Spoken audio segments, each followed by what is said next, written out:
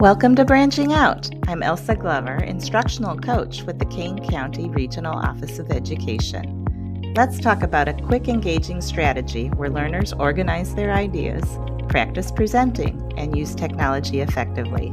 It's an edu-protocol called Thin Slides, and it's a fantastic way to get students actively involved in their learning. Edu-protocols are lesson frameworks that focus on critical thinking, collaboration, communication, and creativity. They work with any subject and grade level, and they're designed to support all learners. Thin Slides offer significant benefits for students. They provide an opportunity to practice visual communication and regularly present brief ideas, ensuring everyone gets involved. By creating images that capture complex concepts or themes, students engage in higher order thinking. Most importantly, this process helps students feel valued as contributors to the group's learning.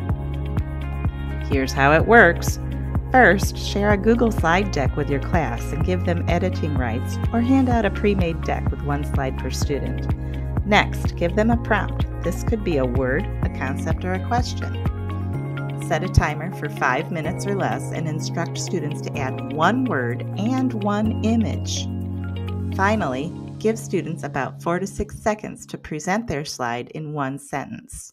Keeping it to one sentence ensures the activity moves along quickly, giving everyone a chance to share in just a few minutes. And this is where the real engagement happens. So now it's your turn to branch out and implement Thin Slides in your classroom. Please don't forget to share your experience with us by tagging us on social. And as always, thanks for watching Branching Out.